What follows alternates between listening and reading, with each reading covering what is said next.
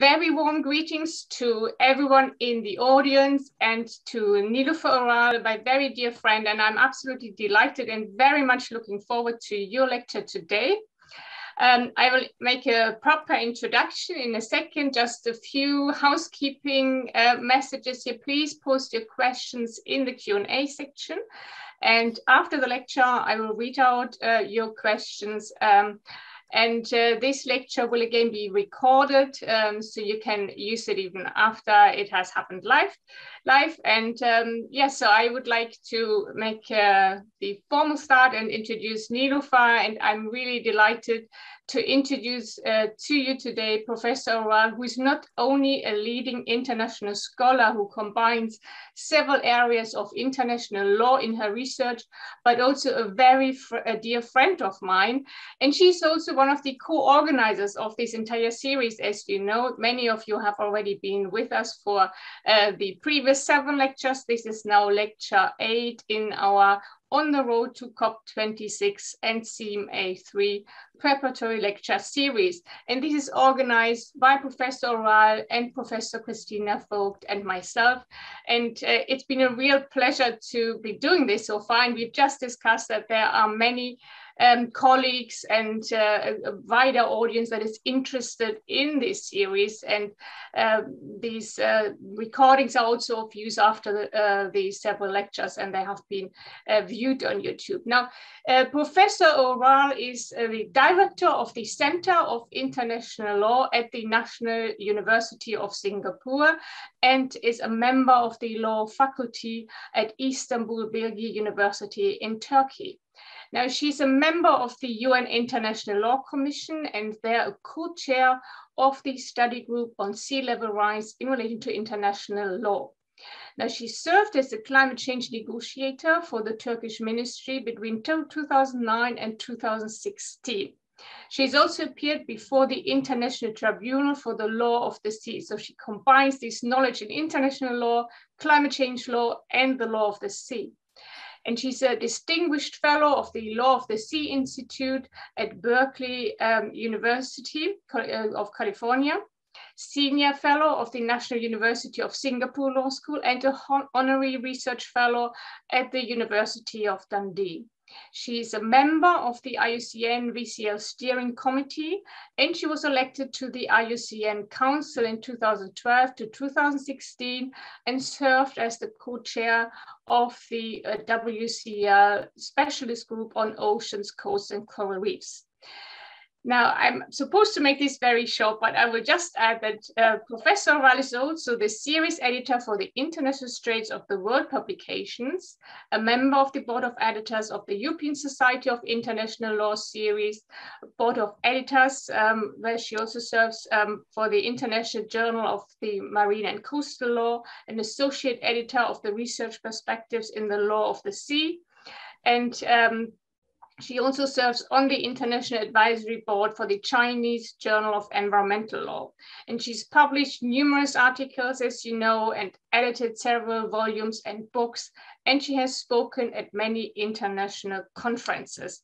I'm very much looking forward to this lecture today, which of course takes place now against the backdrop of the most recent scientific evidence again that has firmed up for the IPCC 6th assessment report, the contribution of Working Group 1. And what we can derive, I'm not going to go into any details, I'm going to give the floor to Nilufer here, but what we can see in this report is that there's clearly a warming of the oceans that's taking place, a sea level rise that will continue for all different 5 emission reduction pathways that the IPCC or the Working Group 1 sets forth. So this problem is not going to go away, even if we can manage to bring the world on track of a very low emission pathway for the future. And I'm really interested to hear now from Nilufer how international law can respond to this problem. Thank you very much. Thank you. Thank you, dear Petra. You are overly generous in your introduction, but I thank you for that. And may I say that I have to thank you for the effort and energy that you have put into this series. Unfortunately, I was not able to participate in all of them, but you have been the constant thread and an important one. And also Stan has been a wonderful support. So my sincerest thanks to both of you. And Christina, I know, is teaching this morning, so she's not able to join us. So today, I'm very pleased to be talking about a topic that is very close and dear to my heart, and a topic that I've been working on for some time, and that is this ocean climate nexus. And I will be looking at it from, of course, the focus of the series, which is Glasgow and beyond. And so the title is Streamlining the Ocean into the Climate Process. And I do have a PowerPoint that is probably too long, but I'll do my best to get through it and not overburden you. And I will say this, it's really the first time that I'm making this presentation. And so I'm trying to look at the climate ocean nexus really from the perspective of the negotiations. So it's not comprehensive, it's not exhaustive, but I certainly hope that it will highlight issues. And I welcome those of you who may be experts as well for your input, because it's a rather complicated process. Petra and I were talking about the climate change process in general, and it's really very complex, and the ocean adds a different level of complexity. So I am going to put on the share, and I hope you can all see it. Yes, it's there. Excellent. All right, so here we start. Streamlining the ocean into COP26. It should be also SMA 3 and beyond. I should correct that. So many of you may already know the importance of the ocean, but I think it's important for me to start off by highlighting why this is such an important issue. So we know the ocean is 70% of the Earth's surface. It is an absolutely integral part of the climate system. And we know that the definition of the UNFCCC on the climate system includes the hydrosphere, which is the ocean. It is also an important sink and reservoir for absorbing carbon dioxide. Already the ocean has absorbed approximately 30% of the carbon dioxide, and we will go into more detail of what that means. Something else that, I have a picture of is the famous Gulf Stream. And it's the Gulf Stream that is so critical to ensuring, for example, that Northern Europe has the relatively moderate, mild climate that it does. But there is evidence that because of the warming and glacier melt, that this is impacting the Gulf Stream, which is also critical to our climate. And also, of course, the ocean has provided a very important reflective force against solar radiation. Having said this, there's no doubt how important the ocean is. Has it really taken the prominent place in the climate system? And I'm focusing on UNFCCC, so not everything, the UNFCCC system that it merits. And to be quite honest, you will see, and I'm going to make the case for no, it has not. And let's see. So, the ocean is warmer than it's ever been since they've been keeping records. It has absorbed 90% of greenhouse gas emissions, which is why it is such an important sink and reservoir. Sea level rise, it's amazing, but the science shows that it's rising faster than it has in the last 3,000 years, and most of it really in the last decades. And we know it's ocean warming, thermal expansion, and of course the melting and rapidly melting. It's scary. We're watching the news. This is Greenland, and we know that for the first time we had rain, and this bodes ominously for glacial melt and ice sheet melt, including in Antarctica. The impact of ocean warming is widespread, but coral reefs particularly are being impacted. And even though they may not account for much of Earth's surface, but coral reefs are absolutely essential to the marine ecosystem. They provide habitat to 25% of marine systems, and they are dying. They are actually dying. And for those interested in the economic aspects, we know coral reefs are important for tourism, but also protecting against storms and surges that are increasingly happening more often and more intense. The impact on fisheries, all of this is happening. So we're not talking about projections. This is all happening. Ocean warming has impacted fisheries. And will continue to do that. And in some cases, some are actually benefiting because we know like mackerel, sardines, they are moving to colder water, moving north. We actually are even having political disputes about this. But in the meantime, we can also lose fish stocks in addition to migrating fish stocks because it impacts their ability to spawn, their growth rate, distribution, abundance. The ocean, because of global warming, is also losing oxygen. And this has a tremendous impact on marine life, who also require oxygen.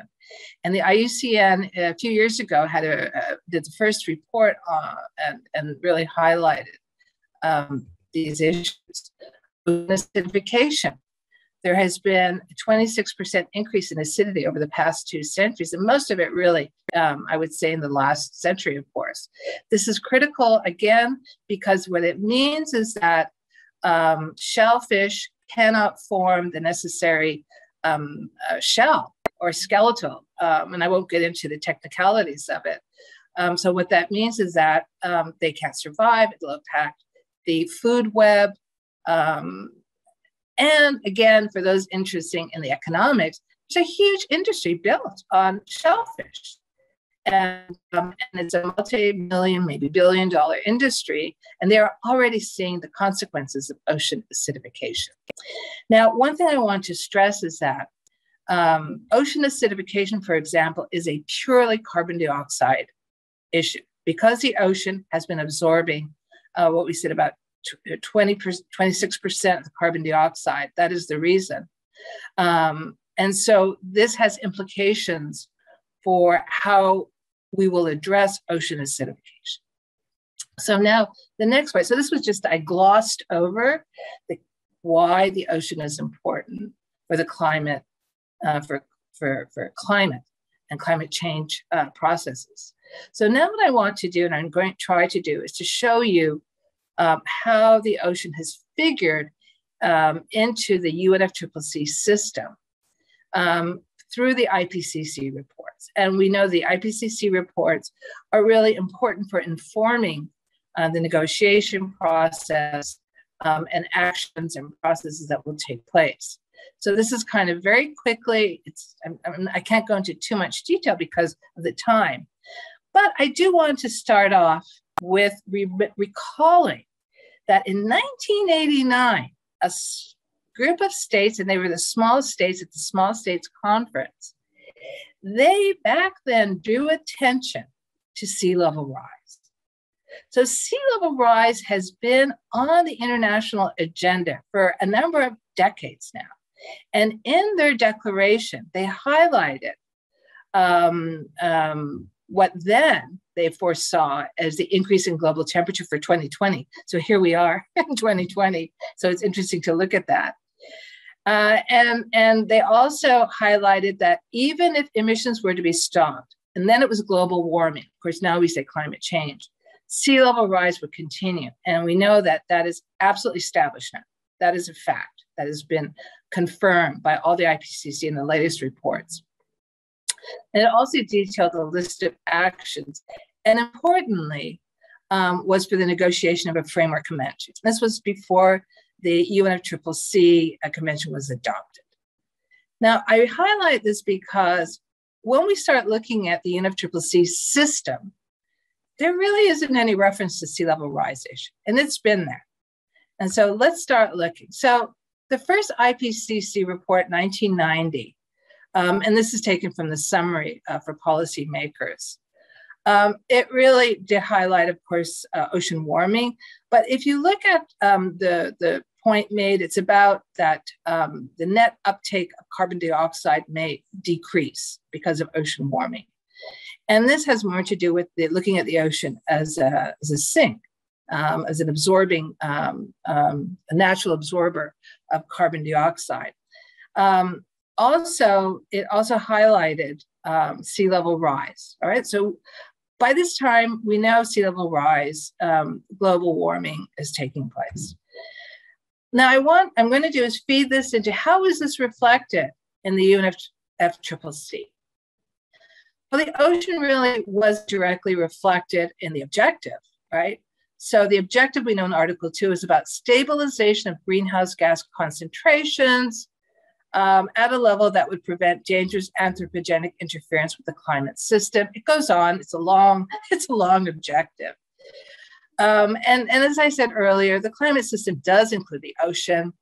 Can we fit in, sea level rise into this? I don't know. What we do see, though, is that in Article 4, 1D, it does talk about, and again, it's not a hard obligation, by the way. It's about promoting the management, cooperating, conservation, and enhancement of sinks and reservoirs, and that would include oceans, coastal, marine ecosystems. So in the UNFCCC, the ocean is seen as an important component of the mitigation process. Now let's go on. We have, after that, the 1995 second assessment, and here there's more attention on sea level rise. Also, it's looking at the impacts of all the ecosystems, including oceans, and what may the impact be on biological diversity and ecosystems as well.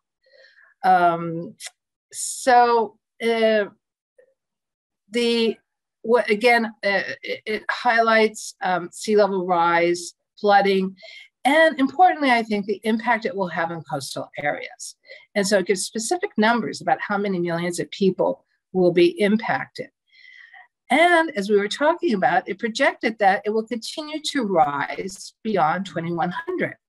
So we know that sea level rise, despite the objective, it seems, is going to continue. The question is more, so what have we done about it? And it said in 1995, the stabilization of greenhouse gas concentrations does not imply that there will be no further climate change, and that sea levels will continue to rise for many centuries. So in 1995, we had a pretty dire projection for sea level rise. So in 2001, again, now we get more detailed information about global warming, how it's reducing the uptake of carbon dioxide, the impacts of sea level rise and storm surges. 2007 is now the first reference to ocean acidification. So in 2007, the IPCC has recognized ocean acidification and that there is a significant change. And this is a change that we've not seen in thousands of years, actually. So ocean acidification, 2007. I'm highlighting the dates, and there's a reason. 2014, once more. Now we have that there's been a number of 26% increase in acidity. And it goes into more detail about the ocean has absorbed about 30% of the carbon dioxide, and this is the cause of acidification. And half of the anthropogenic carbon dioxide between 1750 and 2011 occurred in the last 40 years. It's a very short period of time in the global historical trajectory. And that the global ocean will continue, let me just see something, to warm during the 21st century. So in 2004, by 2014, we have a very serious picture of the global ocean in relation to climate change. Oops, what happened here? Hold on.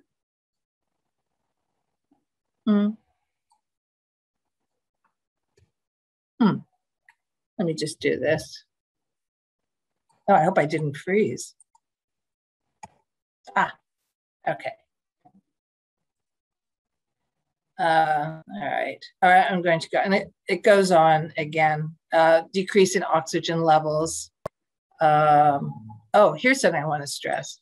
Sea level will rise in more than 95% of ocean area. 70% of coastlines will have sea level rise. It's quite serious. 2014. All right, I'm going to keep going because where I really am heading is 2015 Paris Agreement. Where are the oceans? Well, it's in the preamble, so that's good. The oceans was specifically mentioned in the preamble. And then Article 5, it basically refers back to Article 4, 1D of the convention. So here we have all this IPCC scientific data, and the ocean is simply not, sea level rise isn't there, ocean warming isn't there, perhaps it's implicit. And I will tell you something, because I was part of the process. And in fact, I actually promoted having that ocean language in the preamble. There was a great deal of concern that the ocean would be forced into this and kind of destabilize the negotiations because the negotiations were so delicate. So it wasn't that there was not awareness, but it's a political process. And so at that point in time, and because the negotiations were very difficult, they're very complicated, adding in this other element raised some concern. So I'll just say that much, because there were others who were, and I'll talk about that later, who really wanted to see the ocean integrated into the system. All right, so the Paris Agreement. So at this point, we won't have much direct reference to the ocean, but what we have to look at is how does the ocean fit into, can we retrofit the ocean? When I say ocean, I'm using it very broadly, but on the other hand, it is important because we're talking about very specific problems, consequences of climate change, ocean warming, ocean acidification, sea level rise, chemistry change, acidification. And so the idea that, oh, well, the ocean can be a beneficiary of mitigation actions taken, we have to question that. Is that an adequate response? Or do we need to have specific action focused, geared towards the ocean in general? So here we have it. What do we have? Paris Agreement, of course, introduced, importantly, the nationally determined contribution, which I'll talk about. Of course, adaptation became a global goal. It was give equal importance and weight to mitigation. I have not put in mitigation here, but that is, a given.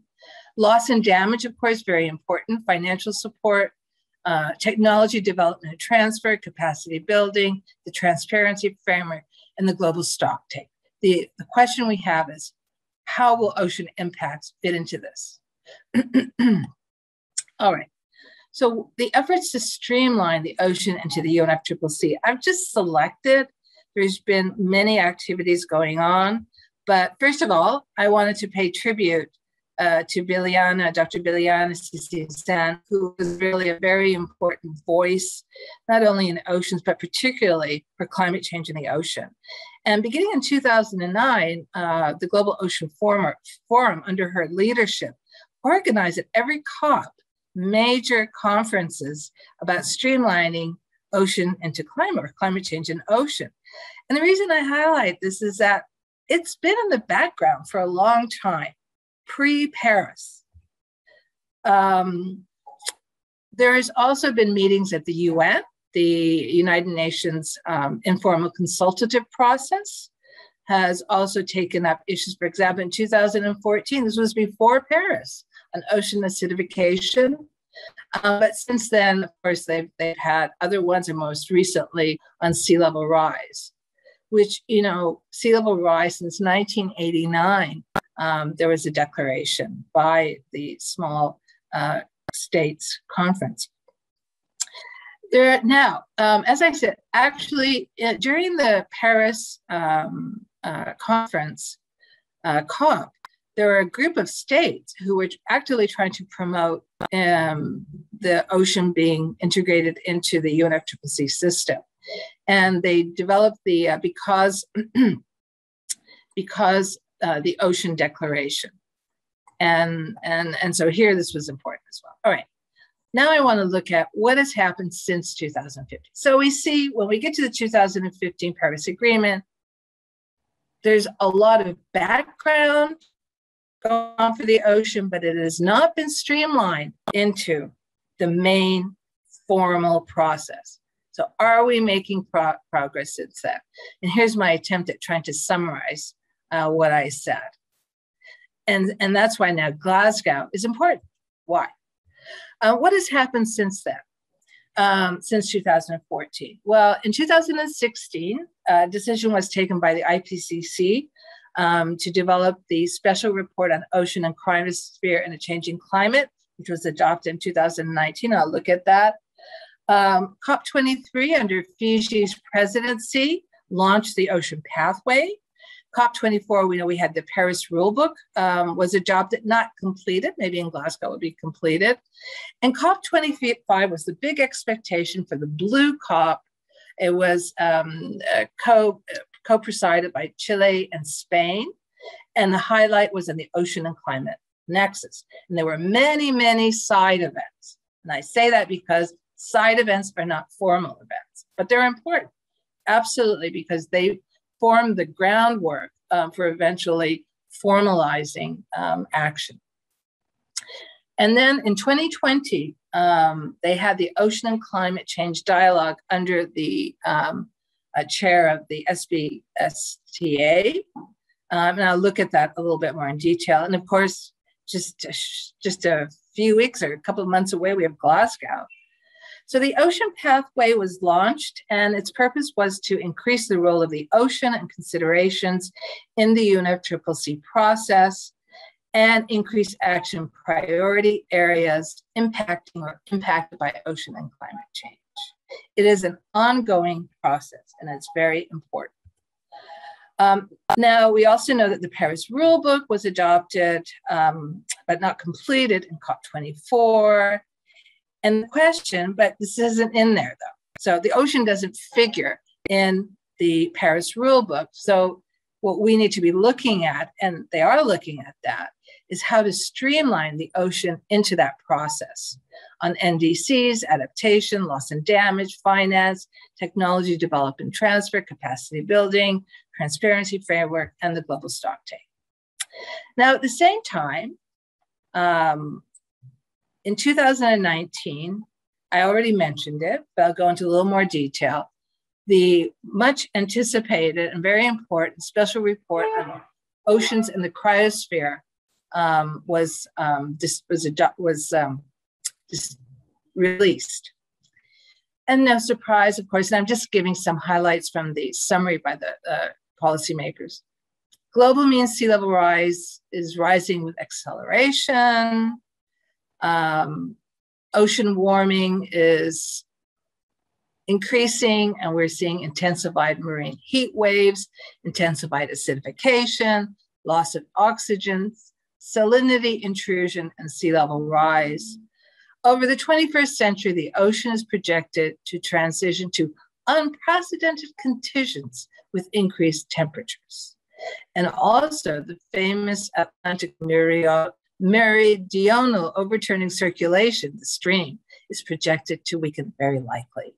And there's more, of course. So we see that the projections and the diagnosis and prognosis for the ocean under the 2019 special report is quite dire. And again, I'm just highlighting because of the limitation of time.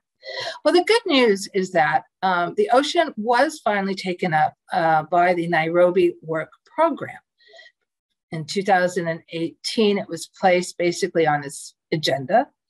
What is the Nairobi Work Program? It is a process to facilitate, this is from the UNFCCC website, to facilitate and catalyze the development and dissemination of information and knowledge that would inform and support adaptation policies and practices.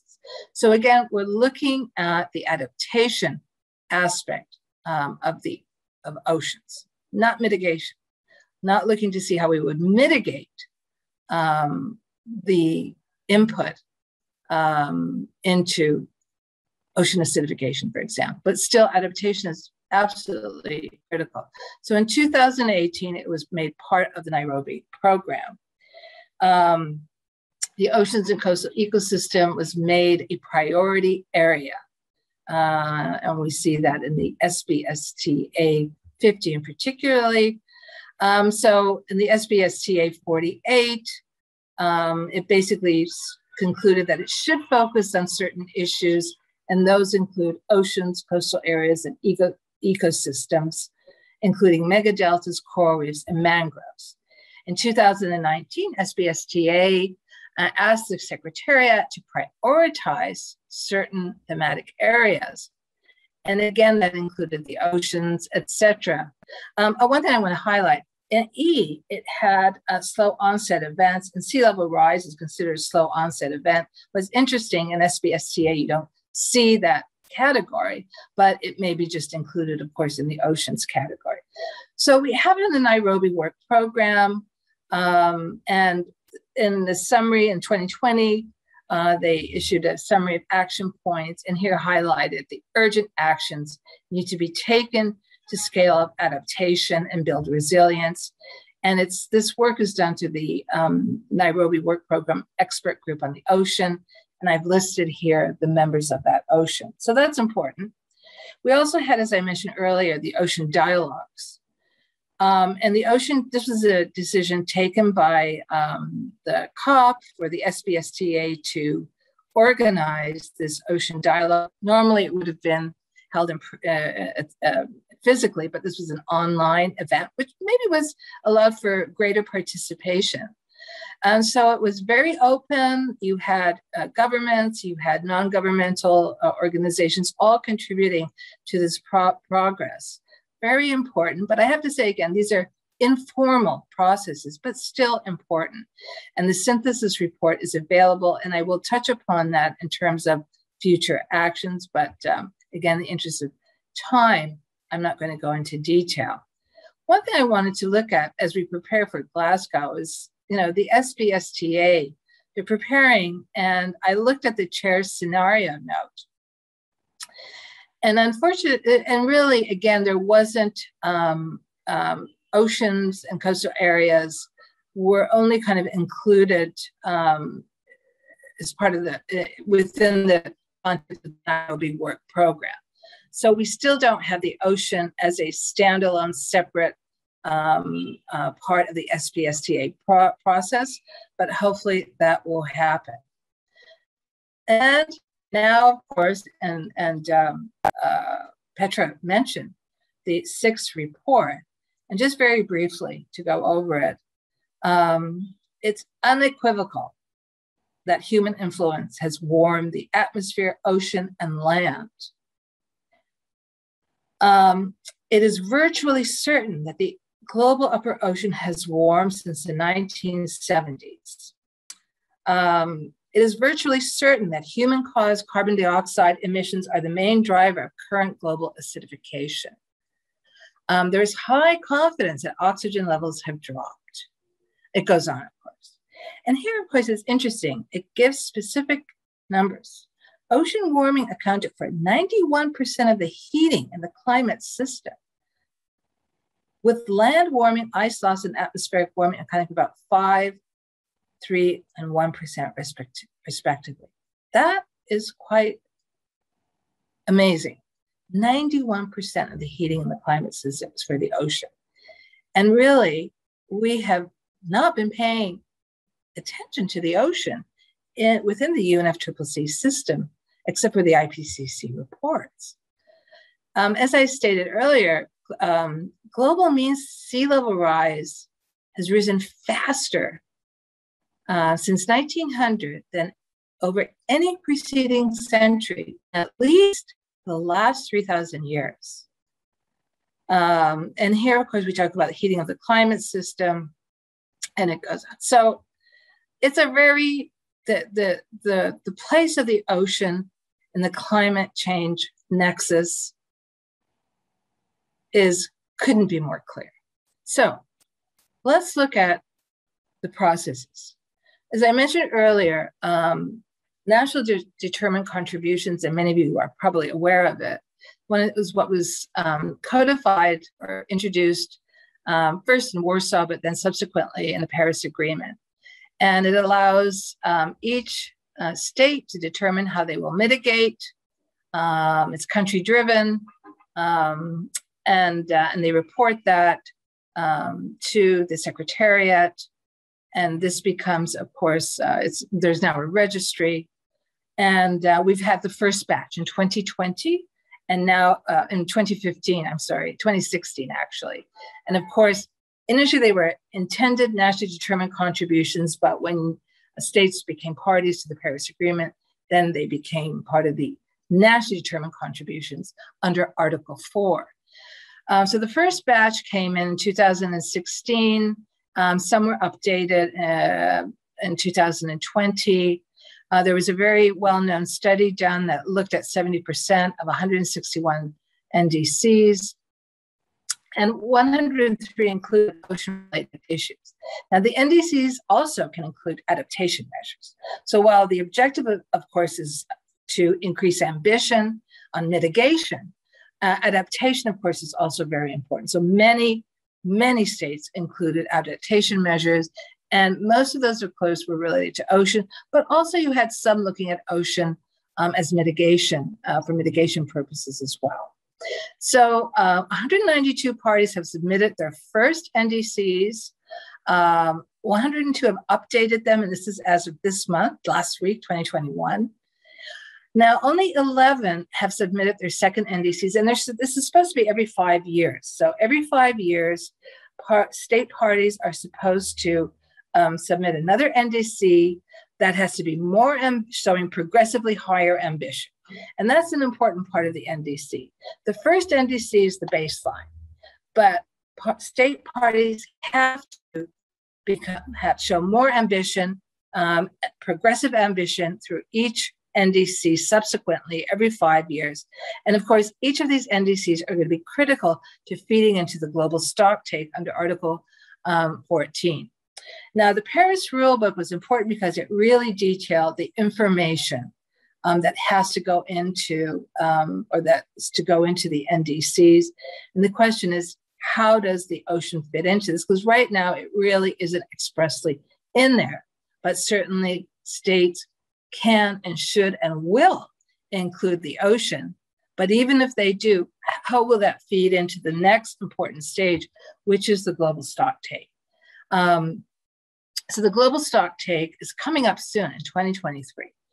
And it's under Article 14. And basically, through all the actions that are being taken to achieve the temperature target of Article 2 of the Paris Agreement, which is to, well below 2 degrees centigrade, and all efforts to meet 1.5 degrees centigrade increase in global temperatures. The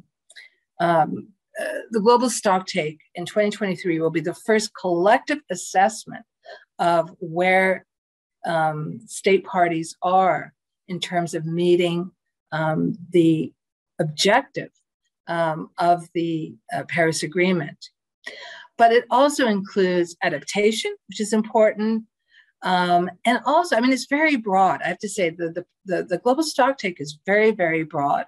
It will also look at social and economic consequences, issues of equity as well.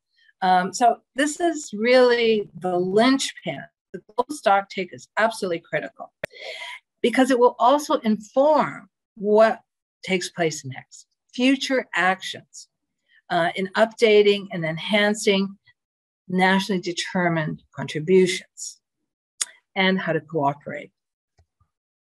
Now, also, Article 7 of the Paris Agreement makes express reference to the global stocktake. And that's important, that the the global stocktake is not simply about mitigation, it's also about adaptation. But again, putting this all within the ocean context. And anyway, I had to put this slide in because this is an amazing illustration I took from the IPCC website, preparing for the global stocktake in 2023. And it just shows you how complex and technical this is, and quite a challenge. But anyway, I will try and simplify because it is important for streamlining the ocean as a formal part of the UNFCCC. So the first stage will be information collection preparation. This is really critical. And this is where all the information will be fed in. And that could be reports, studies. And this is where, of course, ocean information is important. The next step then is the technical assessment of all this information. And this is where, of course, they're going to synthesize it and look into how we're meeting, states are meeting the long-term goal and what opportunities that there are.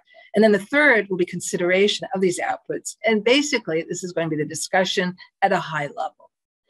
All of this is taking place under the chairs of the subsidiary body for implementation and for scientific and technological advice.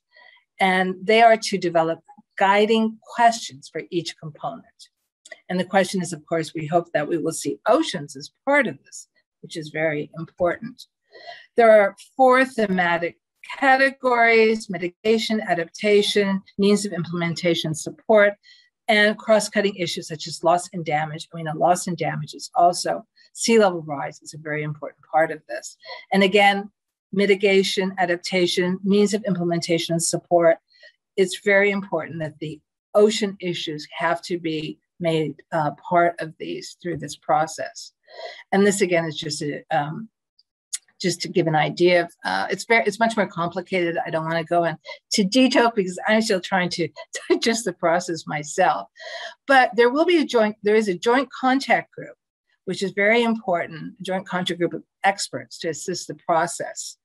And there will also be technical dialogues to support the joint contact group, and again, bringing expertise together.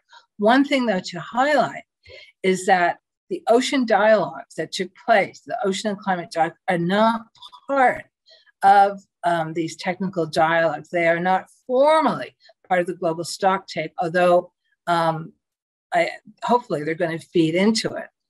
And so the big question is, when the next SBSTA takes place in Glasgow, how will the ocean be addressed? Because right now in the informal chairs note, it only seems to be within the Nairobi work program and not beyond that. And I think it's very important that we have to look into formalizing the role of the ocean. And so here's just, again, from the IPCC website, it just shows you the process. We're now in 2021. The global stocktake is just 2 years ahead. There's a lot of work that has to go into it. And hopefully by 2050, we will have achieved net zero emissions. But what will we have achieved for the ocean? And this is the question. Ocean acidification, sea level rise, chemistry change, deoxygenation, and more. All right, COP26 and beyond. All right, so this is basically, I'm coming to the end. So the reports really have provided ample data to support the need to formally integrate and streamline the ocean into all UNFCCC activities and processes, including, we need some COP decisions on this. We need to develop modalities to directly address these specific consequences. I really do not think we can just look at the ocean as being an incidental beneficiary of mitigation and reduction of greenhouse gases without having much more directed action. We know, again, ocean acidification is a carbon dioxide, And I was reading today that there's, the idea of looking at reduction of methane to reduce global warming, which is very important, but it will not impact the ocean or ocean acidification. So we really need to start looking at a standalone ocean work stream. It really is it's well due in time. Ensure that ocean coastal areas be part of all reporting communication processes. Right now it's voluntary, but I think we really need to have much more of a systematic method for this, developing the methodologies for this as well. Incentivize sustainable ocean activities, for example, REDD+ for mangroves, and really just ensure that the ocean will be part of the stock taking, directly, not incidental, in 2023 and beyond. And I just want to get to my last slide here. So I hope I've been able to show you that since 1990 until now, the scientific information and activities concerning the concern about the ocean climate nexus has been growing. It's very clear, but it hasn't been reflected in the UNFCCC process adequately. It's been a slow and informal process. And there's no question that we need urgent action at Glasgow to formally integrate the ocean into the UNFCCC process, especially the global stocktake. And I'm going to quote from the informal summary made by the SBSTA chair report on the Ocean and Climate Change Dialogue, because I couldn't agree with it more. For too long, the ocean has been out of sight, out of mind, and largely absent from the global policy conversations on climate change. But the tide is turning. And hopefully in Glasgow, we will see real action and real change. So thank you very much for your patience.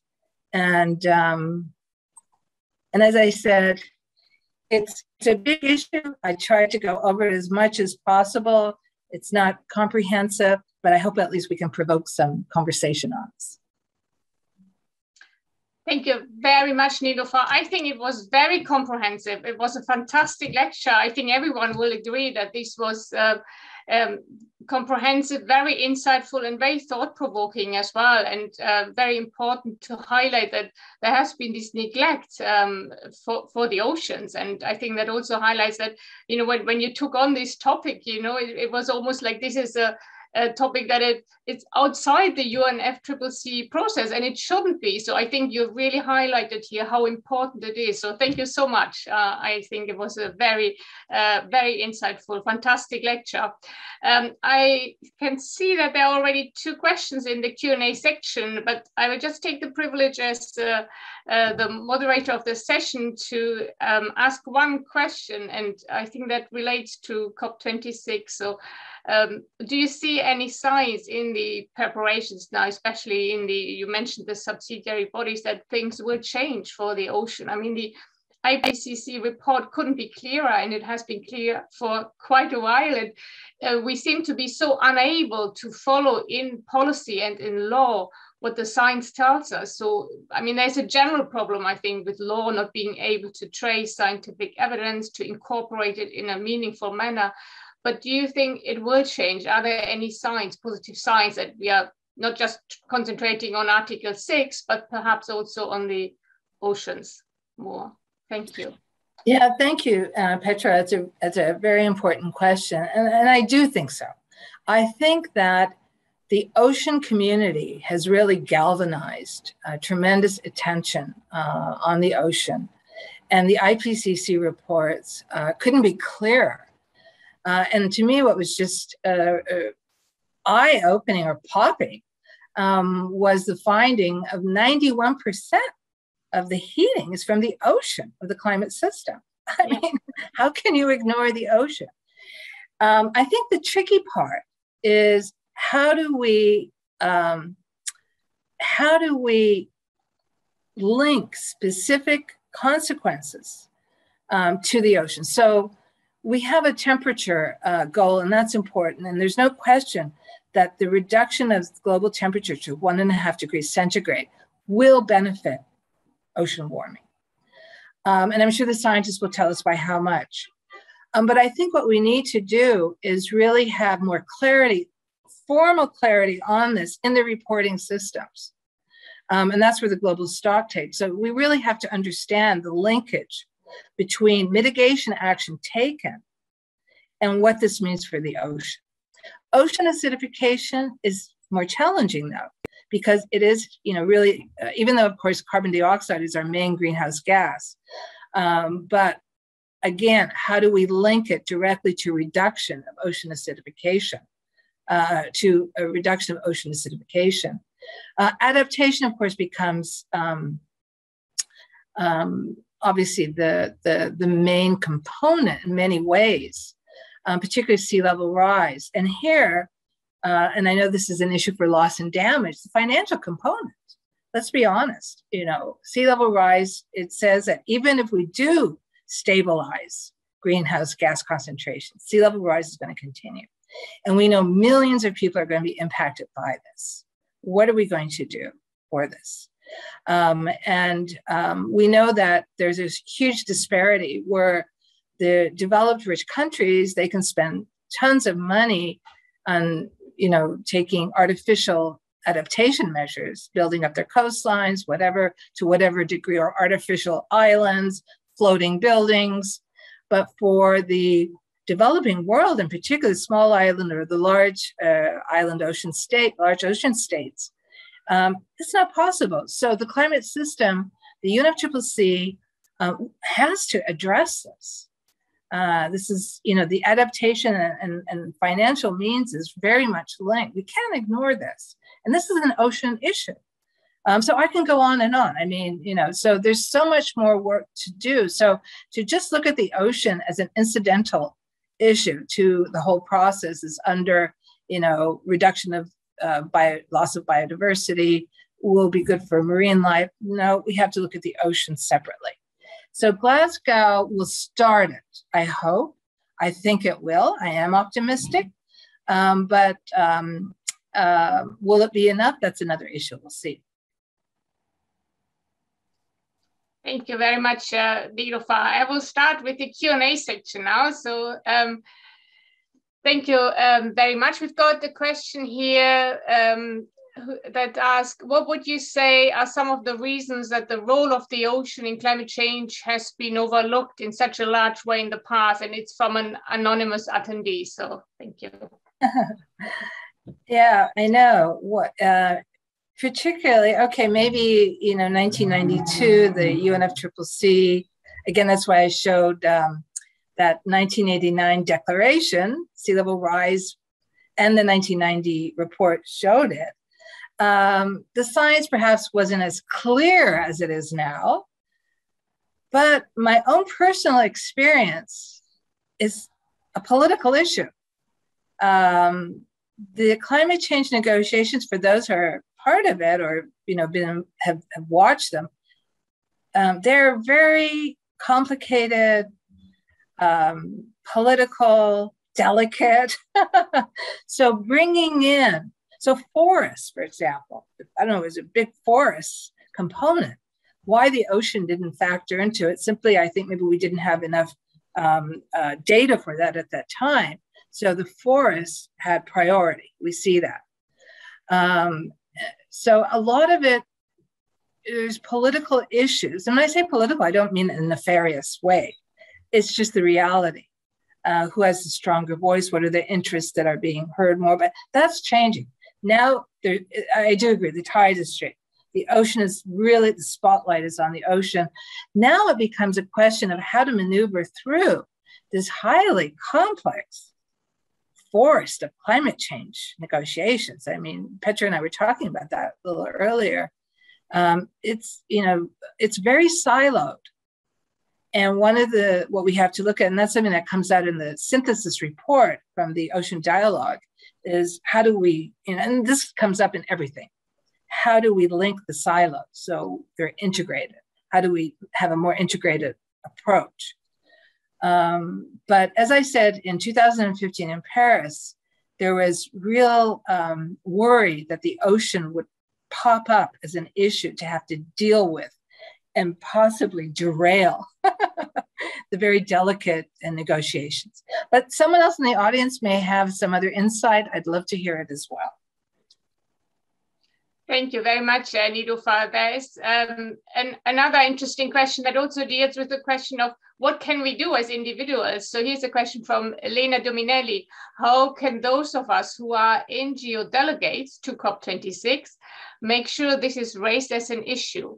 It is usually impossible to be recognized by the chairs to large sessions, as so many people are in the audience, depending on which kind of badge you have, of course. Yes. So what else can we do? Yeah, thank you so much. I have to say, the role of NGOs in the COP processes is a whole topic in and of itself, perhaps. The one I know that in the different COPs I've attended, there is always a very distinct line. The NGO physically where they could be, and and then the official, COP negotiations. And I have watched a difference, if I can say, some of you may be involved in the BB&J process. Very interesting, because in the BB&J negotiations for a new treaty, civil society has a very active and very well-heard voice and role. I have not seen that in the climate change negotiations. So your question is important. And I think difficult. I'm not sure in the COP that you can directly, other than your delegations, but beforehand, it's very important. Ultimately, it's states who will be taking these decisions. So your own, states are very important to lobby them, and again with data. I mean, it's just, very clear, the data. But the role of NGOs in the COPs themselves is limited, except for side events. The side events are very important, but they're parallel worlds. So you have negotiations going on behind closed doors in the COPs, and then you have the side events where maybe it's more interesting in many ways because that's where all the information is. So the climate change negotiations are, sui generis. But I probably didn't give you a satisfactory answer, but I think the fact that we've gotten as far as that NGOs have been very vocal and active, science has been very clear. So just keep on. I mean, we just have to keep that message very clear and strong. Thank you very much, Nilufer. There's a question now from Stephanie Schandorf. This may be more of a long shot, she's saying in advance, but for developing countries that are largely ignorant, that's what she said, of the importance of the ocean, could the encouragement of early career ocean professionals be a pathway to making some progress in placing the ocean higher on the national and regional agendas? And this may then ultimately translate into a more coherent global efforts towards the mitigation of climate change and its impact on the ocean. All right. So is it for development countries? Yes, I thought it's developing countries, perhaps. So that's what I translated. So I'm not sure whether they are particular. Yeah, I don't know if they're particularly. I mean, I'm not sure about that.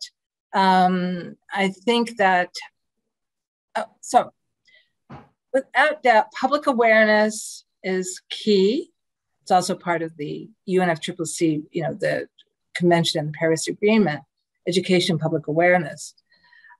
It may be fair to say that, and that's, I think, what the timeline tried to show, is the ocean for a long time was under the radar in many areas. I mean, that's why, for example, the BB&J became so important. You've probably heard, we know more about Mars, what's on Mars, than we do what's in the deep ocean. Of course, that's changing. We now have started the decade of ocean science. So the scientific aspect is absolutely critical and essential. And part of answering the question of why the ocean, didn't figure prominently had to do, of course, with, the lack of studies, which means you need to fund this research. So in terms of increasing awareness, we need to have ocean scientists everywhere in the world. And this is also part of, well, I won't talk about law. I mean, the legal, I think, obligation. We can get a debate about that. Capacity building, technology, transfer and development. All of this means that building worldwide capacity, knowledge, the science in all countries, well, at least in all regions. And of course, that will serve the future of ocean and climate, very much so. So it's not, it's more a question of equity as well. Unfortunately, most of the science does come from the developed world because they have the financial ability to do this. And yet we know that most of the developing world are going to suffer the consequences. And so there are outstanding scientists coming from the developing world, but we need more. So I would agree that, that's something that we certainly can improve and strengthen. Thank you very much, Nilufer. So maybe I can just add something about the perception that developing countries, because the question implies that to some extent are largely ignorant of the importance of the ocean. I'm not sure that, that is a point that could be debated. So I think some of the developing countries are especially aware of these risks because they are very much affected by the adverse effects of ocean acidification and sea level rise. In terms of, they're using the fish stocks, they are threatened by coastline changing. So I think we have to be careful how we think about this divide, the developed countries and developing countries divide. And I would also say that some of these NDCs have scored really highly. So you can see there's some scorecards available on how well do countries in terms of submitting their NDCs. And we always think, oh, we are climate leaders, the EU is the climate leader. The UK is a climate leader. Maybe that's not always true, depending on what kind of parameters you use to analyze these NDCs. So I think there's a lot to be said about, questioning this kind of divide between countries in some aspect. I also have a question, but I will go duly through the list first before I ask my question. But maybe we can also encourage our audience again to ask all the questions, because now is the chance to do so. We've got an anonymous attendee again, and the question is, would you say that the disparity between the speed of climate change and the speed of the passing of legislation has posed or will continue to pose threats to our future? Well, let's put it this way, that if we do not take urgent, we keep using that word a lot, but it's quite clear we have to take action. If we delay, the more we delay, the less will be happening. I mean, we already know that we're on the wrong track to meet the temperature target as it is. So it's not just a question of legislation, but really taking action. That's why the climate change litigation is very important. A lot of this is domestic level. But I thought what would be interesting, I'm throwing this in, because what I'm not talking about today, you also have the Law of the Sea Convention, which is also, that's another presentation. But it would be interesting to see possible litigation being brought to states in relation to the ocean and climate change. And it could be the Paris Agreement, but also be under the Law of the Sea Convention, because there are obligations states have that are not directly climate change, but certainly one can make a very strong argument. So absolutely, the slower we are in action, then the consequences are only going to get worse. And the time we have is very limited. This is what is why the urgency is there, is the window of time we have. And even then, I mean, the fact that should we even meet the objective of the UNFCCC Article 2, stabilization, we're still going to suffer these consequences. So it's almost like we have to look beyond stabilization. It's not enough. Yeah, thank you very much. Absolutely. And the IPCC was quite clear, wasn't it, that all 5 new reduction pathways mean that by 2040, 1.5 degrees Celsius will be achieved, really. So that was partly in relation to my question, but there's another one coming in here from Kimberly Graham, which I will ask first. So thank you very much for the very informative and clear presentation. There's some really nice remarks here, Nilufer. So I think you've done an amazing lecture here for us. And so she's interested to hear your thoughts regarding whether you think increased transparency in NDCs around specific gas reductions, such as specific reductions for carbon dioxide, would be one way to track progress towards action that specifically benefits the ocean. Yeah, thank you, Kimberly. That's a really good point. And absolutely, transparency would. But what we need to do is have indicators. We need to have, that's what I was saying. And again, I'm not a scientist, but to really understand the temperature reduction link to what this means for the ocean. And I'm sure there is. And transparency then would help in making and understanding that, so that when we get to the global stocktake, we can have a clear picture of what do these reduction actions mean directly for the ocean. We need to be able to have that assessment. And formally, this can't be done externally to the UNFCCC system. It has to be integrated into the system. So yes, I would absolutely agree with that. Okay, thank you very much. And there's one more question in the chat here. How is the UNEP's emission gap report related to the global stocktake? Well, they're all related, of course. I mean, and that's the thing. I in preparing my presentation, that's what I'm saying. It's not comprehensive because there's so many other reports out there that also inform and are linked to this. So so absolutely, these are all related. And we're talking about climate change, but it impacts biodiversity. So we also have the IPBES report, 2019, about the loss of biodiversity. And of course, climate change is a big factor in the ocean as well. So everything is linked. And so we ideally should be looking at this holistically. And that's another issue we can talk about. The UNFCCC, in this global assessment, it's a very open-ended process. It's the information that will be submitted. So all this information is going to be fed in. Now, how they're going to synthesize that, that's a big challenge. So we'll see. But so we shouldn't be separating, different data. Okay, thank you very much.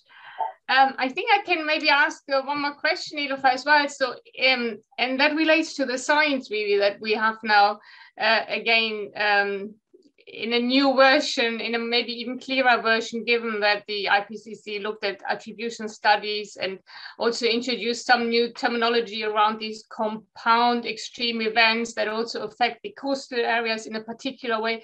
And I think what really was quite striking and very worrying is that regardless, even when we achieve the lowest emission scenario, the pathway that foresees the lowest emissions, we will still reach the target of 1.5, the lower temperature target already in 2040. And the question is then, can we maintain it, or will the temperature rise further towards the end of the century? Will we be even emission negative after 2040? So there are these 5 different scenarios. And I was just wondering whether you think, will this now direct the attention really towards what this means for oceans, because the IPCC is so clear that this will be for millennia to come even still affect the ocean regardless of the pathway, or will that, or the science is phrased in a way that it becomes too big to think about, and the focus will just be on these 5 emission pathways, and so parties will just kind of jump on the general mitigation adaptation conversation and discussion, and again not giving sufficient attention to what this means specifically to the ocean. So I'm really worried about this point, that we again fail to take these signs into account, because it's almost as if this is something for the future again. Yeah, I think you made a very good argument, Petra, for why we need to have a completely standalone separate component for oceans under the UNFCCC system, for exactly those reasons. Because the pathways, scenarios, even if we, as I say, meet the goals, the temperature or the stabilization goal, it's not going to adequately address the continuing issues for ocean. And let's face it, the ocean is the source of life. Whether, economically, socially, biologically. So we cannot afford to ignore or minimize the importance of the climate-ocean nexus. And again, for that reason, it's so important, I think, at Glasgow, they have to set the path, a separate ocean pathway, whatever work stream, technical names. But and I think you gave some very good reasons why. Yeah, thank you very much. I think this the idea to have a separate work stream, I think that's a really fabulous one that hopefully will be realized at COP26. I was also wondering whether you could maybe say a few words about the report of the ILC on sea level rise in international law and sea level rise. I think if that is possible, I think that would be really interesting how that ties in with the discussion that we've had so far. Yes, I'd be delighted to, absolutely. So for those who don't know, in 2019, the International Law Commission placed on its current work program the topic of sea level rise in relation to international law. And we have three categories: law of the sea, loss of statehood, and protection of persons. The first category is a law of the sea, and I'm co-chair of that category with Bogdan Orescu, who's also a foreign minister of Romania. So my co-chair is a foreign minister. And then the other co-chairs, there are 5 co-chairs, Patricia Gavo-Teles and Juan Jose Ruda Santalario, and also Jakube Sisse. So there are 5 of us. And we prepared a first issues paper, which if you're interested, you can find on the ILC website on the law of the sea, and basically mapping out the law of the sea issues related to sea level rise, particularly maritime zones, because what the concern is that, and it's happening, because of sea level rise, the baselines from which maritime zones are measured, or islands, well, wait, let me just start with the baseline, could be inundated, and that can impact existing maritime zones. Those maritime zones are absolutely essential. Imagine that's the exclusive economic zone is a very valuable area for fisheries, but for all resources in general. It's 200 nautical miles, but in reality, that could be much larger if you're talking about island states. There's also the concern, because of sea level rise, that islands that are fully entitled to all these maritime zones could turn into a rock and lose their exclusive economic zone. I'll just put it very simply. So we're looking at those issues, and we just had our first meeting of the study group in Geneva in June and July, and the report is out on the meeting. And I think you'll see in it that we had a very good discussion about the many issues. And here it's a question, so I'll throw in not the ILC view, but my own personal view, because we're talking about adaptation.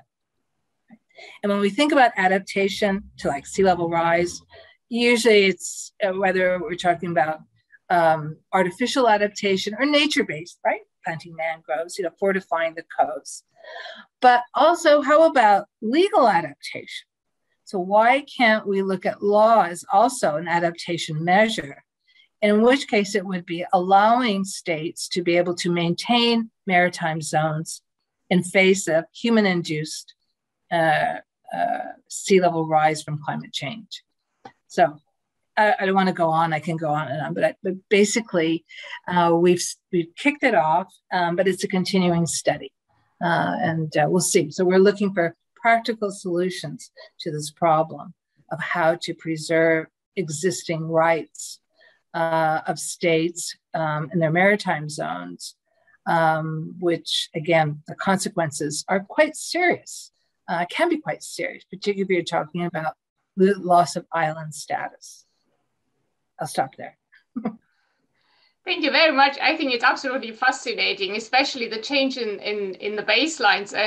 There has been this declaration between the Pacific states, hasn't it, that they have agreed that they will maintain their baselines and the status quo. So how is that? Will that set an example for other states, do you think, or will they be the only ones that have made this decision? Yes, the Pacific Island Forum states, they issued just recently a declaration, very important one, where they have basically stated that their view that the Law of the Sea Convention, which they respect, doesn't prevent them from preserving existing maritime zones. And of course, these are always ones that are lawfully established, and that they're under the Law of the Sea Convention, there is not an obligation to review and update charts for notification of maritime zones. It's a very important declaration.